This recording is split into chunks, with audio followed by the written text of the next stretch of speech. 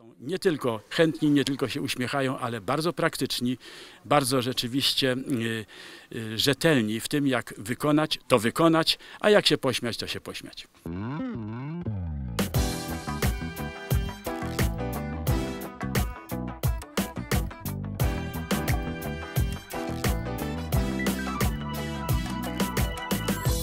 Habitat for Humanity zapragnął wykorzystać okazję wielu wolontariuszy będących w Polsce do współpracy, do tak zwanych twardych projektów, żeby coś zostało z czynu miłosierdzia. Na chwilę obecną pracują 2 ekipy dziennie, po 12 osób, na 2 zmiany, po to, żeby ci, którzy są w potrzebie, doświadczyli takiego praktycznego miłosierdzia. Miłosierdzia, które zostaje, miłosierdzia, które zostawia ślad. We're staying at the Jumbo second sanctuary, and they told us that whoever wanted to volunteer to help, we could just sign up, and that's what some of us did. We came here for a different kind of volunteering, but it's also volunteering, so it was like, if they're asking for hands and I'm already here, like why not? I really didn't know how to build or how to put a thermo-isolating thing in the wall, so it's new information for me, and I'm learning, keep learning, and it's interesting because we can learn now in our own countries how to do some projects like that and how to apply it and how to build a new society in merciful.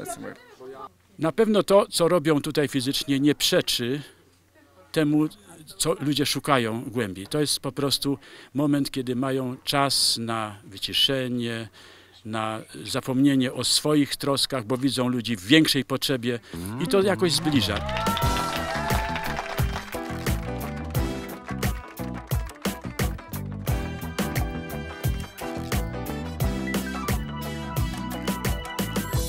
Jest to i ciężka robota przy łopacie, i robota może już więcej dla dziewcząt przy malowaniu, przy wykańczaniu różnych listew i tak dalej, gdzie no, ta dokładność kobieca jest po prostu super.